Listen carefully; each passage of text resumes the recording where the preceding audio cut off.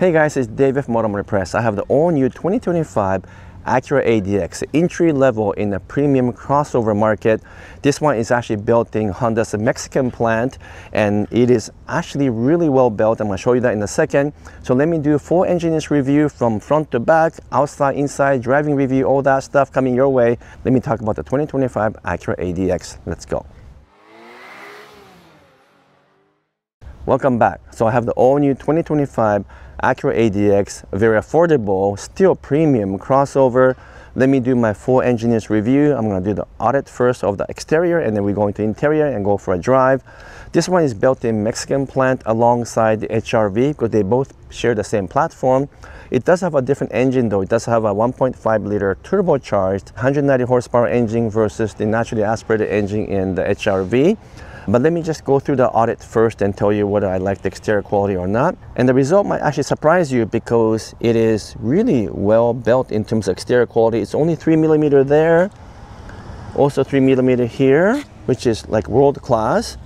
A bit wider at 3.4mm, 3.5, and back to 3.1mm. So the gaps are actually better than, let's say, an Acura ADX that's built in the US.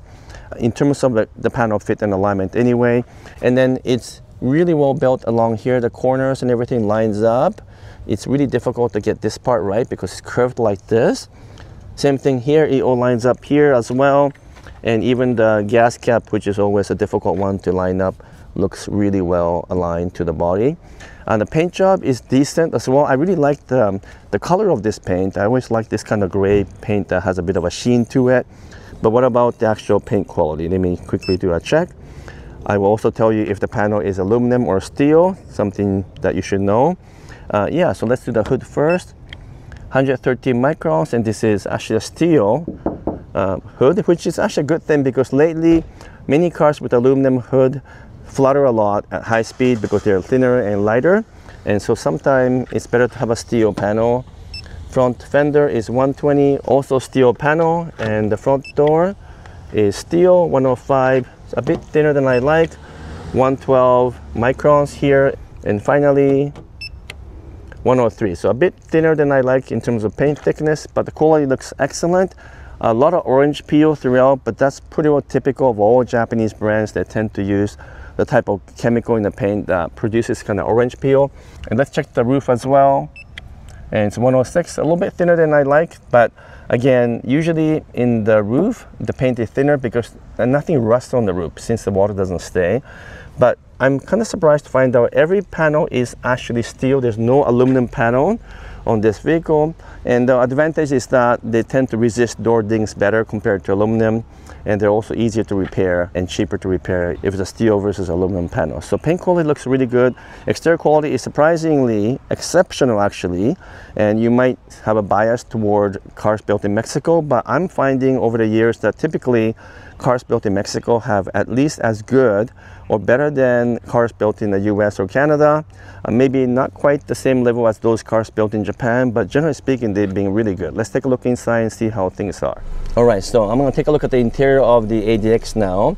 I'm gonna point out that the interesting thing about Acura in general, in terms of design, is that they like busy designs. So not necessarily beautiful, but kind of busy from my perspective because we have different textures here. From here, another different texture. We have a gradient where it is kind of cross-hatched and becomes smooth.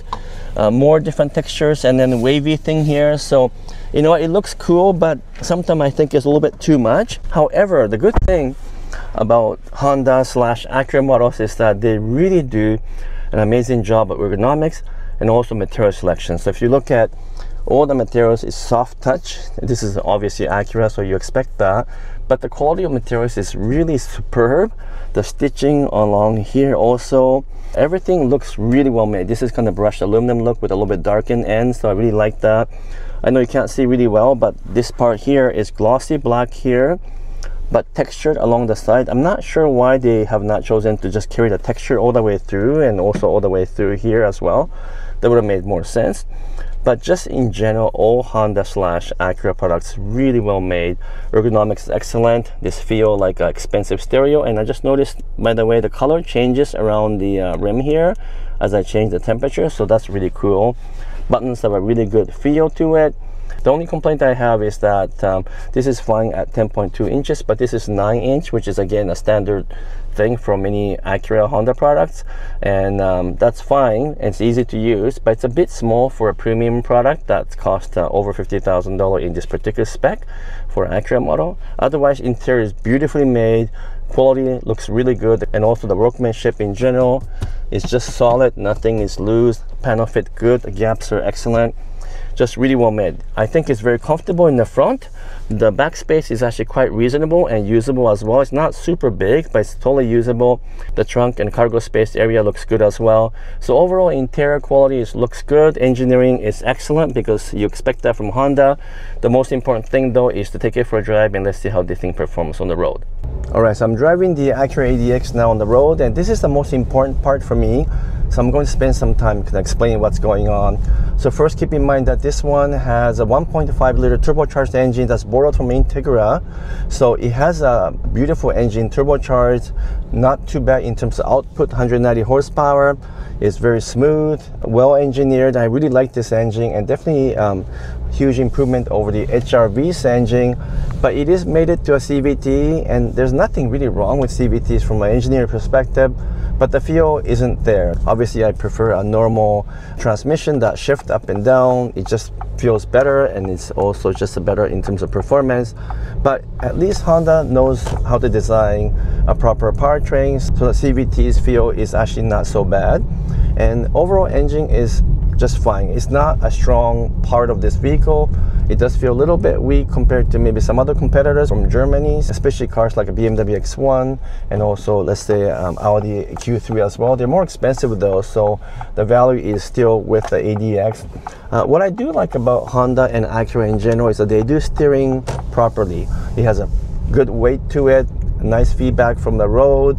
It doesn't feel too light, it doesn't feel too heavy, just the perfect balance.